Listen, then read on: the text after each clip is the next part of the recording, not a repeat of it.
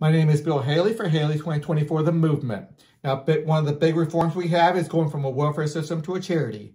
Now, this video is going to be on charitable distribution associations, and CDAs will be specialized in providing funds to the different charities, making sure the different areas are covered. CDAs will make sure all the different areas are covered, like I just said. Medical care, food, shelter, education, elder care, child care, mental health, jobless benefit, job placements. All these things need to be covered within the system.